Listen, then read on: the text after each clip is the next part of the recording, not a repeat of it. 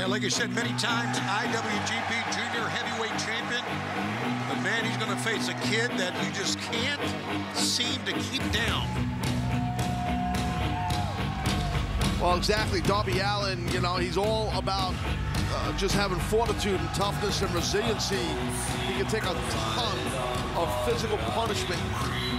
Darby Allin. He does that in his off time. Besides, as a pro wrestler, he just takes a lot of punishment to his body.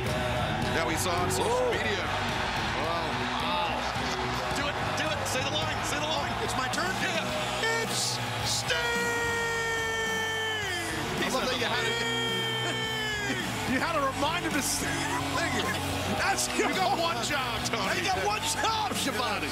Well, it's age. Okay. Darby Allin became, not if I can help it, two-time TNT champion January 4th in his hometown of Seattle, Washington, and has been just keeping a feverish pace ever since he reclaimed the title. And now, with another massive test ahead of him in Kushida.